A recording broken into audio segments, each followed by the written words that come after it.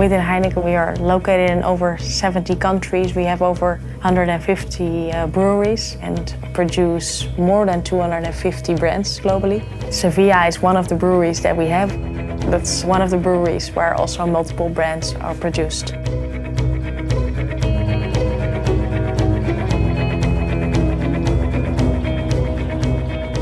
We are very interested in looking how digital innovations or new technologies can help us to increase our end-to-end productivity, and therefore we're looking into 3D printing to validate and identify how the technology can help our breweries. We use 3D printing for safety optimizations. Secondly, we also use it to find applications for line optimizations.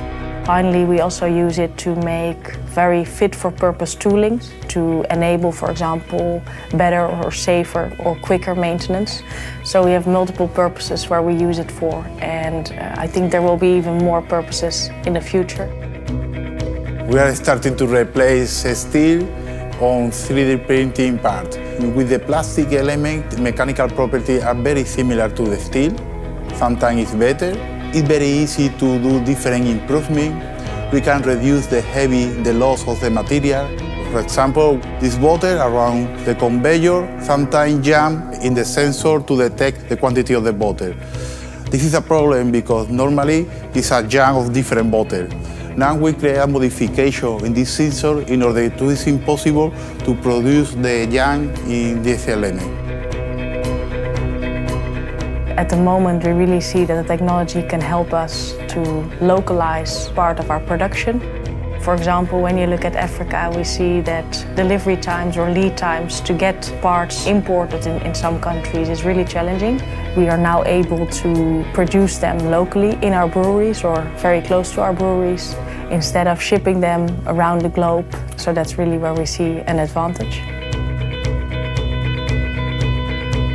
What we've seen so far in the pilots that I've run is that we've significantly seen a decrease of cost, a cost reduction in the functional applications that we found from 70 to 90%. On delivery time, we've seen the same decrease, so also delivery time reduction of 70 to 90%. Traditionally, in 2-3 days, it's possible to have this part here, and with the 3D printing, it's possible to design, it's possible to print in 8-10 hours, it's possible to run the line again.